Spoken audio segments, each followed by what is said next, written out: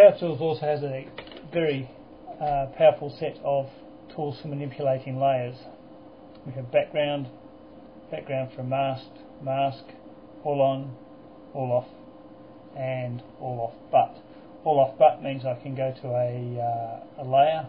In this case our current layer is one wall, but if I go to my say my roof layer, click, it has turned everything off except this roof layer, and you can see the roof is the new layer at the top of the screen. Going to all on, and I might want to make a layer current, so I might want to draw on this a dotted line. I can use the set command. Set, click on the dotted line here, and straight away it's gone to wall and change the values at the top. In the same instance I might change this to set that and then turn all off, so now I've gone to this layer, everything else is turned off, but if I draw something new it will have the dotted lines, the same as if I go onto this wall. I would now have the straight lines and they're filled the same as this wall was. The other commands which we have is turning them all on again. We could put layers into the background, so on this first floor here I've changed things to background. I'll just bring them all on again,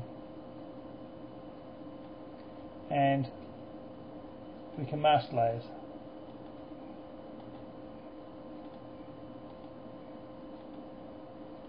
And so on. So if we had the all off but, I'll just choose my wall layer here. If I wanted to bring something back on now that was in the background, as in the first floor walls, all off background, choose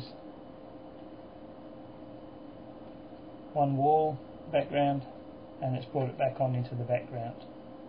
If I wanted to make that current, it's just a case of going to the top, drop down the list, turning it on, the same as to bring back any layer. I could either go and choose roof and the roofs come on. Also we could use the draw command. I'm just going to go P for plumbing, set, and now my plumbing has come back on here. The same with tiling. T for tiling, just roll the wheel down, text, tiling, set, and all my tiling has come on the ground floor.